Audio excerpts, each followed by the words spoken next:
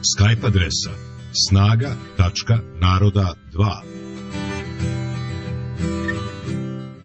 3615 361. Pozivni za Beograd 011.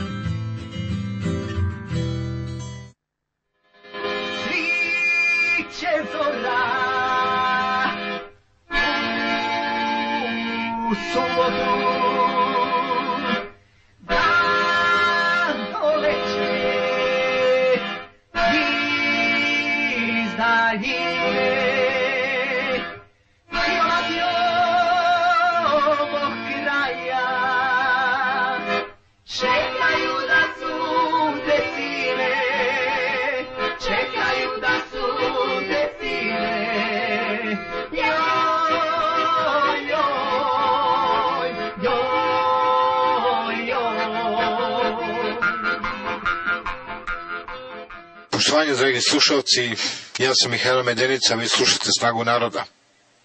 Ćoravе, političke bake. Zaista, u životu ništa nije sigurno, osim Vuka Draškovića i Rasima Ljajića. Ni smrt, verujte mi. Kažu da je neproverena glasina, ali pomenuti dvojac bez kormilara je postao jedina konstanta u političkoj jednačini s više nepoznatih ili pak poznatih. Evo, volio bih recimo da znam šta to Vuk i Rasim predstavljaju bez čega se ne može. Već deceniju i po jašu politički desperadosi uz svaku družinu da je više postalo neupitno, znači li više išta, predstavljaju li koga i čime su to zadužili da dobiju status zaštićenih podstanara u vlasti.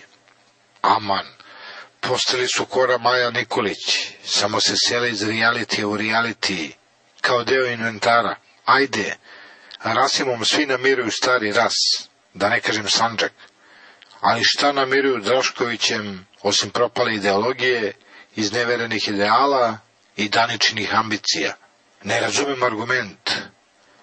Čovjek je ostavio tragu u političkoj istoriji, pa, jer glupljeg nema, ali ovdje tako stvari funkcionišu, namirujući dugove, grehe ili šta već iz istorije, nikako da zakoračimo u tu budućnost. Zato nam se valjda i ponavlja. Mislim na istoriju, gledajući sve što nam se događa i ko nas iz te i takve istorije vodi u svetlu budućnost. Ako je ostavio trag u istoriji, neka ga tamo. Nek zasluženo uživa i odmara u pripadajućoj slavi, ako je išta od nje ostalo.